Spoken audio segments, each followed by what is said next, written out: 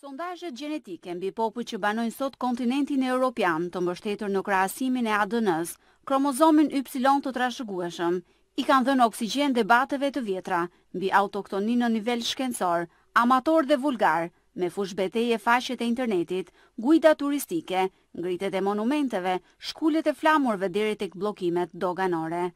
Me që këto fenomene janë si fshat e zanat, shtëpi e tabihat, në lagjën tonë ballkanike, Instituti i Gjenetikës, iGENEA në Zvicër, paraqiti në vitin 2002 një pasqyrë në përqindje të përbërjes gjenetike të popujve Ballkanik, sipas analizave të ADN-s.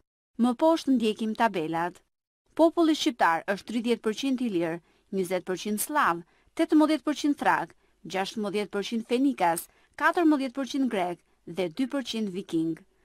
Nga një vështrimi i përgjithshëm shihet se të gjithë popujt që banojnë sot Ballkanin ndërthuren mes tyre jo vetëm nga gjuhët që flasin, por edhe nga gjaku që trashëgojnë, e përrjedhoj edhe nga karakteri. Asnjë popull ballkanik nuk ka trashëgimi të pastër për një populli të lashtë, por janë të gjithë të përzier, trashëgimtar të 5-6 popujve historik.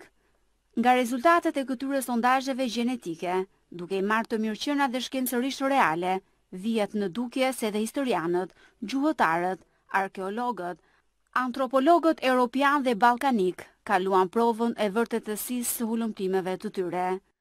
Këtë provë e kaluan edhe dietarët, historianët, gjeografët dhe shkrimtarët e lashtësisë, që shërbyen me mira vjet si burime të dorës së parë.